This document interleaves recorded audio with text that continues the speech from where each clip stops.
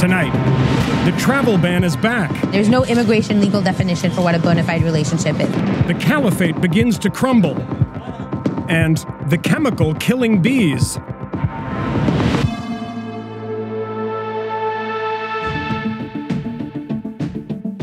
More than 2 years after it ended combat operations in Afghanistan, NATO announced plans to deploy a few thousand more troops in the country, and declined to give a timeline for what it says is a training and support mission. We're in it for the long haul. It's a democracy that's asked for our help. There are already more than 15,000 NATO soldiers in the country to train and advise the Afghan military. Most of those NATO troops are American. Australian Cardinal George Pell, the Vatican's treasurer, is denying the sexual assault charges against him. There's been relentless character assassination. I'm innocent of these charges. They are false. The 76-year-old is taking leave from the Vatican to fight the allegations, which resulted from a 2-year investigation in his native Australia. The State Department approved its first arms sale to Taiwan under the Trump administration, and it exceeds $1 billion. President Obama also made a few big arms sales to the island, but this one comes at a time when the Trump administration is trying to work more closely with Beijing, which rejects the idea of Taiwanese sovereignty. Attorney General Jeff Sessions moved to ease concerns that the Trump administration won't protect minority groups as vigorously as the Obama administration did. We will continue to protect the civil rights of all Americans, and we will not tolerate the targeting of any community in our country. In a report released today, the Justice Department said that while roughly 250,000 hate crimes occurred between 2004 and 2015, more than half of them were never reported. The House passed 2 immigration bills today, sending them to the Senate and advancing President Trump's immigration agenda. One of the measures seeks harsher penalties for people who repeatedly enter the U.S. illegally. The other would allow Washington to withhold certain funding from so-called sanctuary cities. There are lies trying to convince American citizens that immigrants are not part of this country. There are lies trying to convince American citizens that these bills will make us better. It will only make us worse.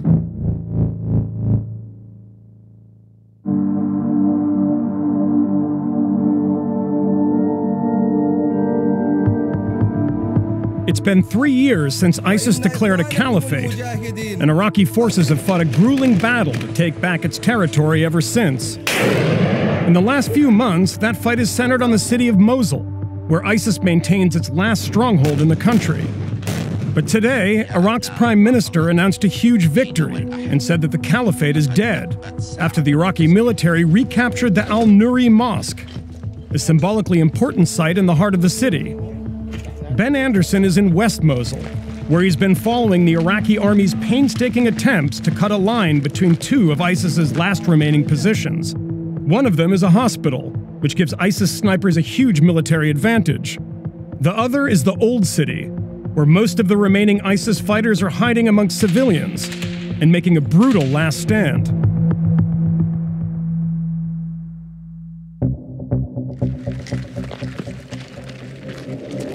This is the Iraqi Army's 9th Armoured Division.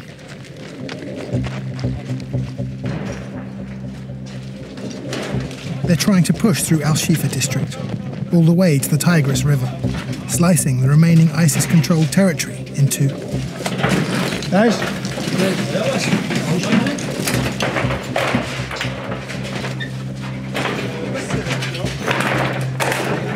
هذا كله سنايبر بالعبره. لا ايش؟ نهزم قطعات كله سنايبر بالعبره ما شاء الله. They're saying this is a suicide bomb belt.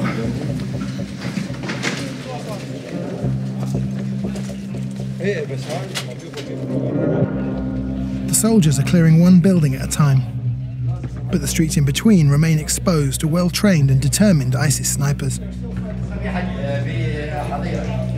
And by clearing a line through the middle of ISIS territory, they're exposed from both sides and spend as much time as possible behind walls. ماشي عين ماشي ماشي.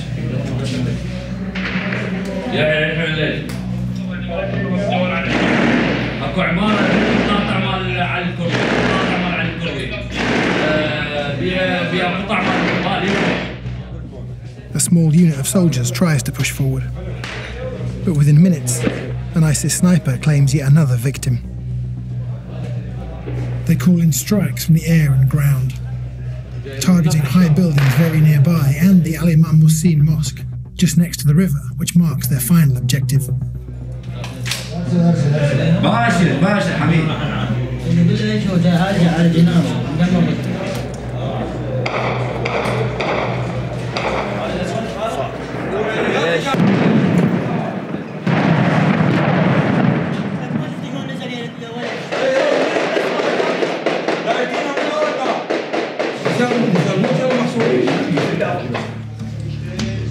The snipers somehow avoid the non-stop barrage of strikes, constantly reappearing and attacking again from other well-concealed firing positions. The soldiers haven't moved forward at all in about 2 hours. The snipers are still able to work, still getting very accurate shots into the soldiers here and here. There's a porter cabin and an oil tanker have caught fire right in front of us. Civilians flee whenever they can, also crossing streets that are open to the ISIS snipers. The fighting never stops.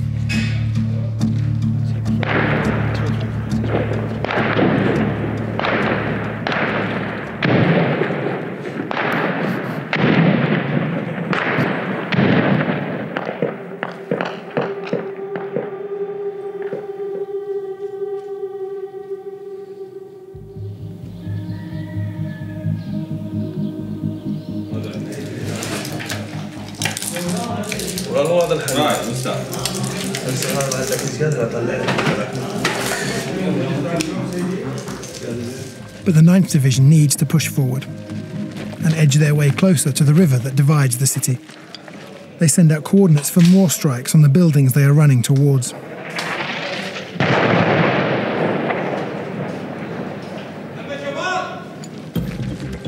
They run into recently struck houses, not knowing if ISIS fighters could still be inside or watching close by.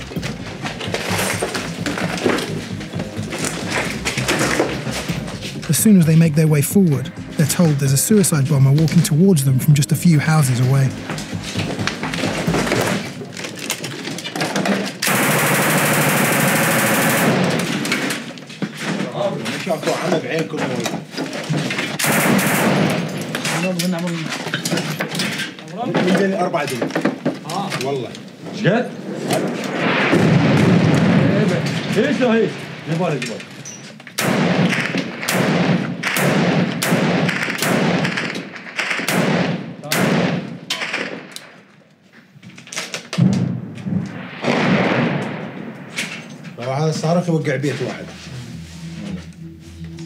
The suicide bomber escaped.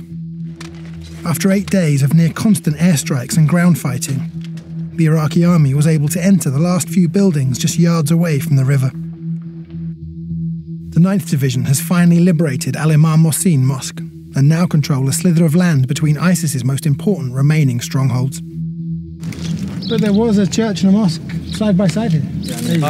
هذا الجامع وهاي الكنيسة وكل من بدينه يعني ما عندنا فرق بس من جو الدواعش فجروا الكنيسة وحاربوا الإسلام يعني جامع هم فلشوا فجروا النوب رجعوا فجروا الجامع دمروا الشعب العراقي كله حاربوا جميع الأديان يعني جميع الأديان يقتلونهم شنو الدين هم اللي يمشون عليه ما حد يعرف. This is the last building before the river? آخر بناية خلفها الشط تم تحريره على يد الأبطال الجيش العراقي. So tactically what does that mean now you've managed to separate the hospital from the old city? حتى نقطع الامدادات مال المستشفى حتى نسيطر عليها صار تحريرها سهل لأن المستشفى حاليا بها رهان يردون ينقذون الرهان إذا ما فجروها الدواعش مثل ما فجروا جامع الحدبة. So this is the Tigris River just here. There's an Iraqi flag in front of us, another Iraqi flag here. So they've made it. They've pushed all the way to the river and separated the hospital from the old city, which means however many fighters left in the hospital are now cut off and completely surrounded. The next step is for other branches of the Iraqi security forces to try and divide the old city into 4 smaller pieces and just, push however many ISIS fighters are left into smaller and smaller parcels until they're all gone. This took 7 or 8 days. And in that time, they probably cleared 10, 15 buildings. So it's taking much longer than everyone thought. It's much harder than everyone thought. But very slowly, bit by bit, building by building, they're taking Mosul.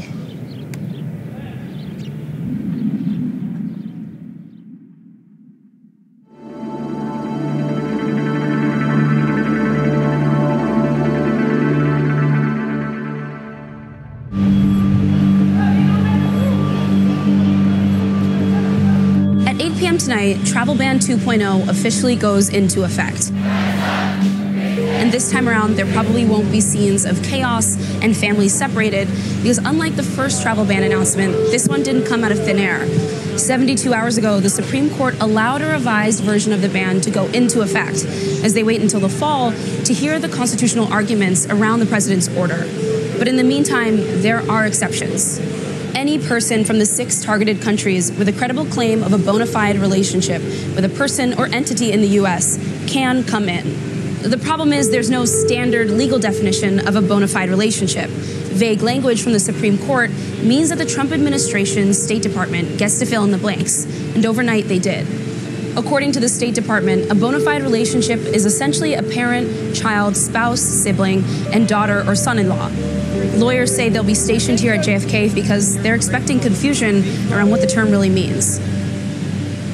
There's no definition. There's no immigration legal definition for what a bona fide relationship is. There are other terms that qualify relationships in immigration law that are defined. Bona fide relationship is not one of them. It was left to the discretion of the administration to implement. The administration said on a briefing call today that they basically cribbed the definition of family from the Immigration and Nationality Act and added mothers and fathers-in-law because the court told them to.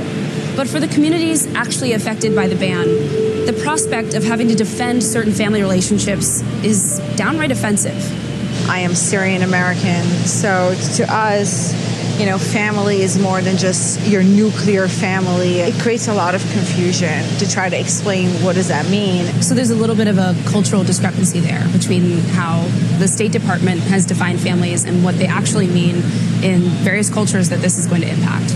Yes, definitely. I think it's dangerous when a government is trying to redefine what family means.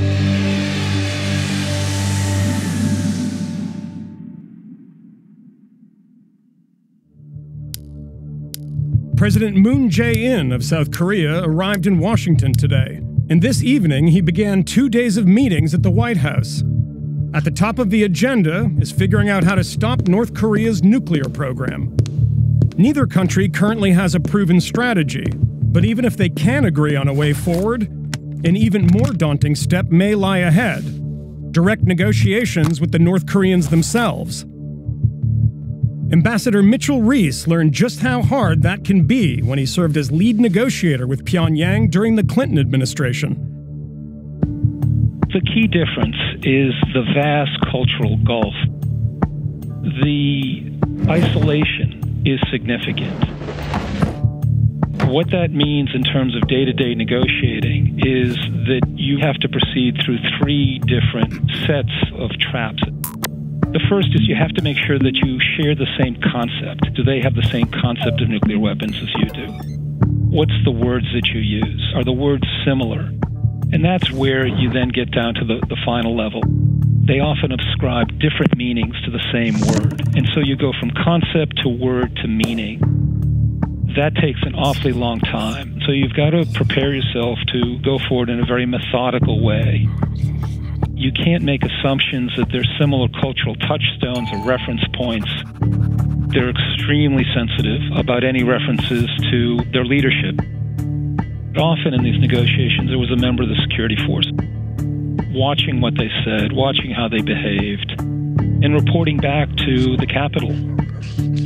They don't always have the flexibility or the freedom to say or act the way one would assume.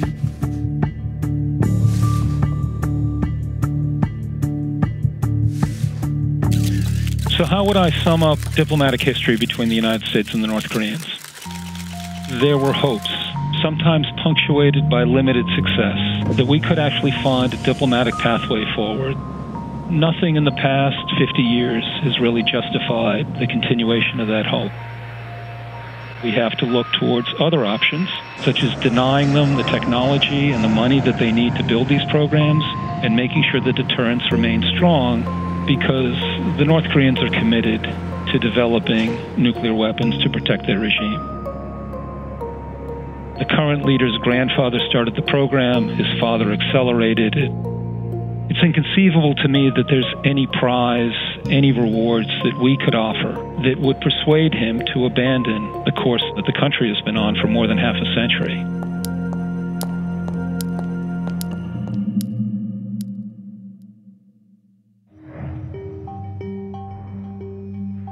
For years, scientists have been sounding the alarm over the use of neonicotinoids, commonly called neonics, a major class of insecticides that they say have been contributing to the decline of the bee population. They're the most widely used type of insecticide in the world. Scientists' concern about these chemicals have been growing, but researchers hadn't been able to demonstrate that harm on a large-scale basis outside of the lab, until now.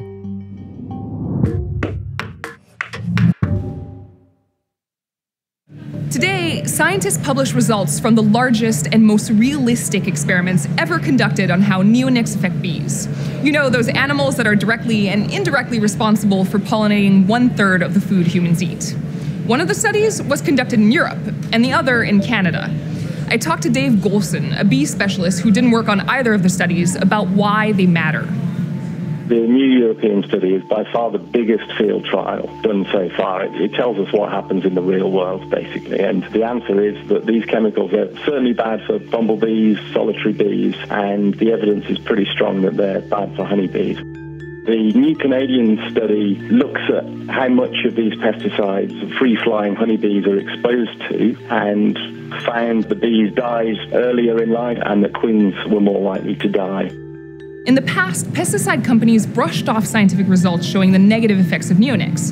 They would say the studies were either too small or unrealistic. But this time, two of the biggest manufacturers of neonics, Syngenta and Bayer, actually funded the European study.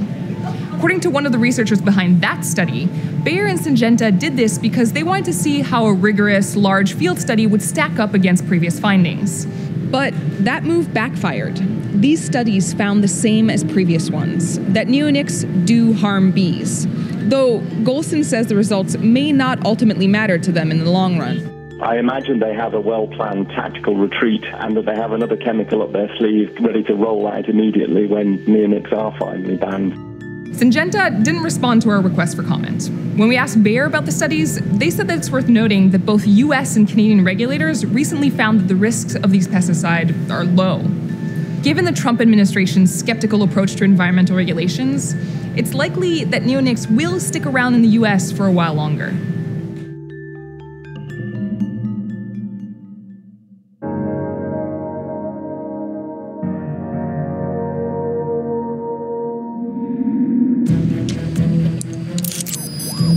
This is 327. I'm going in. Good luck, Agent. Agent 327 is based on a Dutch comic about a secret agent. Just a trim, please. Boris Agent 327. It was created through an open source software called Blender and directed by Colin Levy. He quit Pixar to work on it, and nobody quits Pixar. Levy learned 3D animation by playing with Blender as a kid. Blender was a free and open source tool that I could just download for free and just play around with. It was incredibly difficult to pick up, and I deleted it within 2 days of trying to make a cube. Big studios keep their software secret. But Ton Roosendahl, Blender's founder, made his 3D animation software available to the masses almost 20 years ago. In those days, a 3D program would easily cost 60,000 euros. It's ridiculous. And the computer would also cost 60,000. And I thought, I'm going to try to do something with Blender. I put it online and see what happens. And suddenly I had a community and a website and forums. And if you had that in 1999, you were hip and cool. Roosendahl's online forum developed into the Blender Cloud, the software's learning hub. It gives users a step-by-step look at how animated films are made and how to make their own. The whole process and all the files were open. And that's perfect for open source developers. There are all those kids sitting in their bedrooms coding things. Levy turned his hobby into a career with Blender. His big break came on Blender's third open movie project, Sintel. And that landed him a job at Pixar. I used Sintel as my reel, essentially, to apply to the layout department at Pixar. And I got a job there. Levy left Pixar after nearly 5 years, with credits on Inside Out and Finding Dory under his belt. And he got into the director's chair, back at Blender. It feels really weird to quit your dream job. I wanted to spread my wings a little bit and figure out how to direct. But Pixar is a huge studio, you know? They've got 1,200 employees. Blender has 10. The teaser for Agent 327 was funded by the Blender community. But the studio needs bigger investors to make the feature film, which comes with a $15 million price tag. Pretty routinely at Pixar, huge sections of the movie are just thrown out. I was so impressed with how crappy those movies start and how amazing they typically end up. On Agent 327, the short, even though it's very simple, there's not a huge amount of story there, there were some aspects of it that were kind of broken, and we were able to kind of make the pieces come together a little bit better. And I think that some of those lessons, or my confidence in applying that sort of force, that pressure in the process, came from my Pixar experience for sure.